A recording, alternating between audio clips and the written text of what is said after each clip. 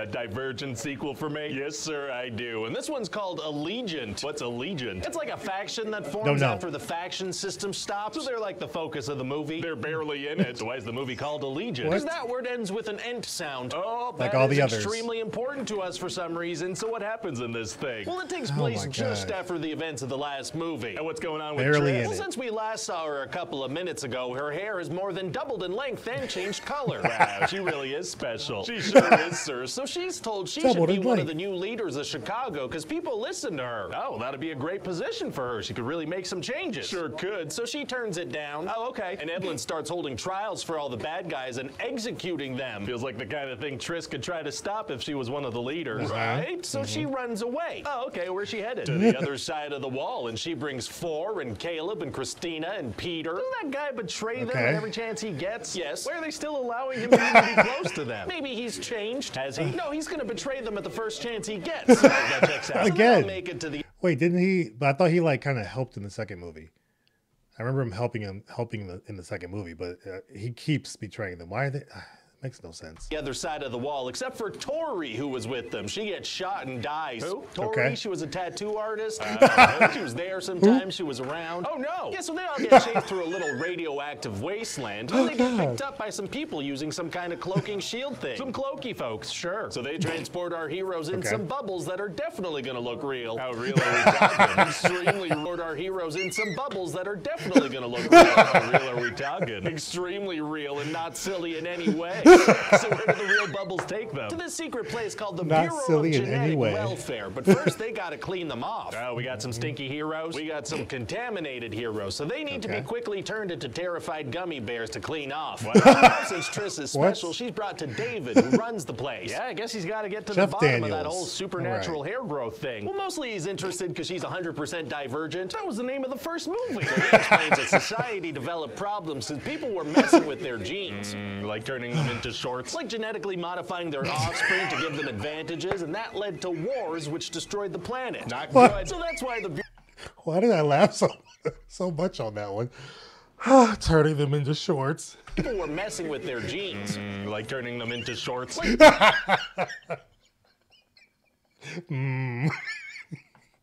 What?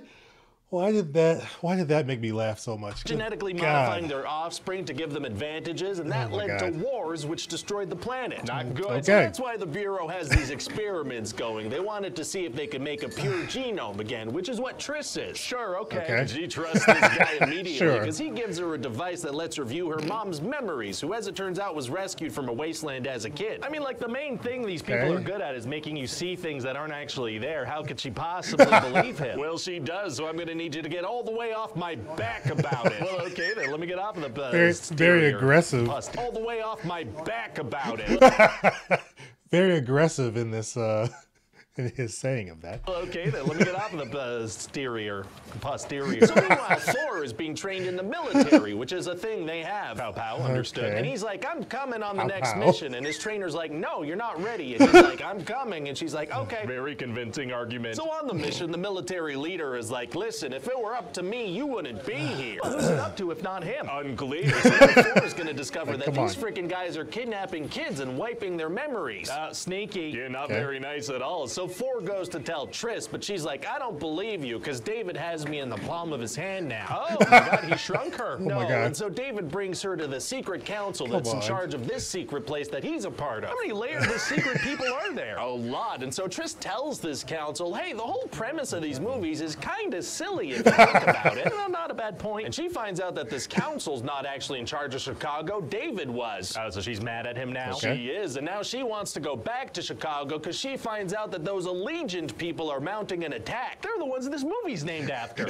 So she steals David's hover car, and he's like, well, you can't leave. You don't know how to fly that thing. Well, it's going to be impossible for her to escape if that's the case. Actually, it's going to be super easy. Barely an inconvenience. Oh, really? Yeah, she turns on autopilot, and so that does the trick. Did David forget that was a thing? I guess. So Trish loads up her friends, and they head to Chicago. How do they even know what's happening in Chicago? Oh, well, her brother Caleb was given a job where he can see anything, anywhere, whenever he wants. Sure, okay. okay, that technology may as well exist. It does, but frickin' Peter's May as back in well. Chicago, and he's gonna do some betrayal stuff. Very on brand, so what's his betrayal stuff this time? Well, David recruited him to bring some powerful gas to Evelyn. Oh, a fart attack. No, this gas completely wipes your memory, so Evelyn wants to use that on everybody. How would having a bunch of memory-wiped people help her? Because I said so. So this stuff gets loaded into the vents, and everyone in the city starts breathing it in. There's a ventilation system that connects the entire city. That's what we're going with. It goes into every single room, in the streets, everywhere. Well, okay then. So eventually Triss is trying to shut this thing off, but David's trying to...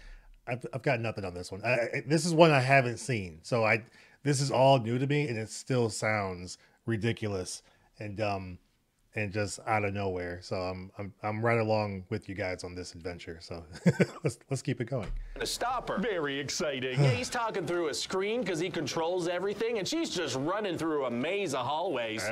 Being a maze runner is tight. Probably should have phrased it that way. Anyway, then she shoots a thing that turns off the gas and also vacuums it up. I don't care. Hooray! Hooray for now, because we off the gas and also vacuums it up. I don't care. Hooray! Hooray for now, because we see David is still watching them. Oh, there's going to be another one of these? You know it, sir. This is actually part one of two. Wow. Well, we'll see. What? Well, if this one doesn't perform well, maybe we'll do part two as like a TV movie or something. That was the plan. It feels like a massive downgrade, don't you think? You think Very the much actors so. are going to be up for that? Of course they would be. What, are we just going to leave this series unfinished?